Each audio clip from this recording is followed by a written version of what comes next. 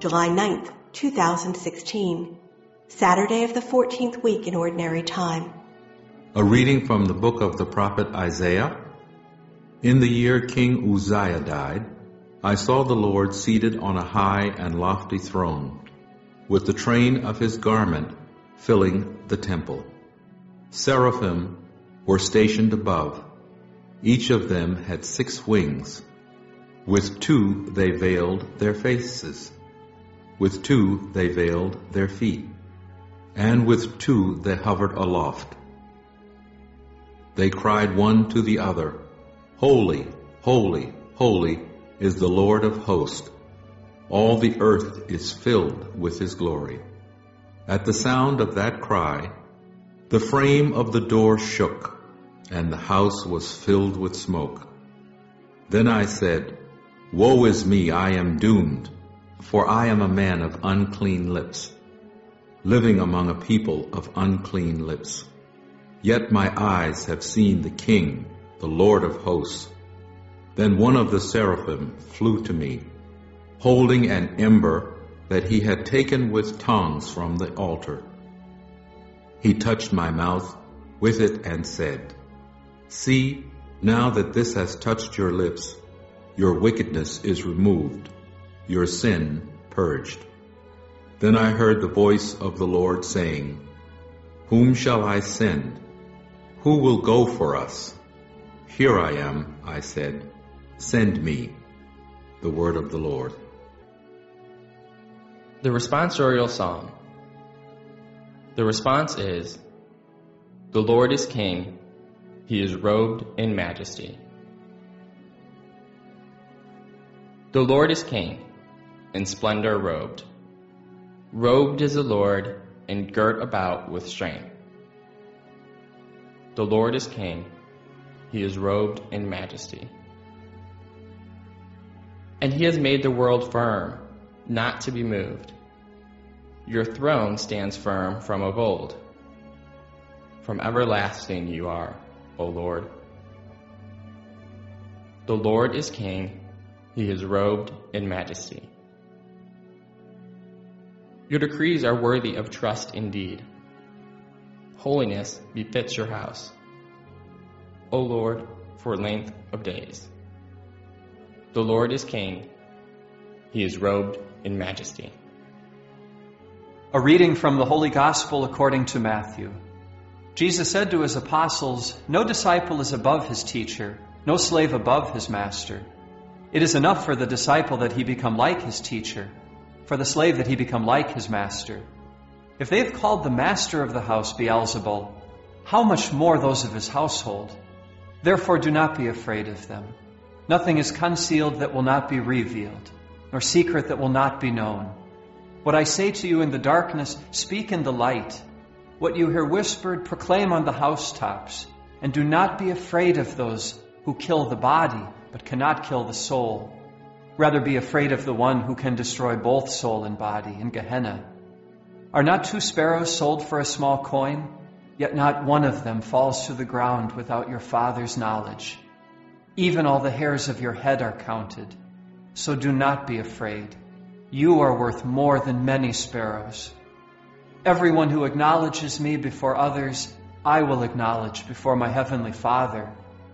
But whoever denies me before others, I will deny before my heavenly Father. The Gospel of the Lord. Saturday of the 14th week in Ordinary Time.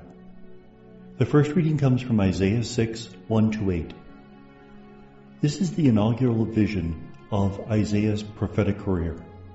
He's in the temple, and he has a vision of God, and he sees smoke arising, probably the incense that's burning.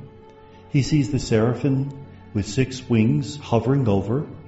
That might be a reference to the cherubim which were on top of the Ark of the Covenant.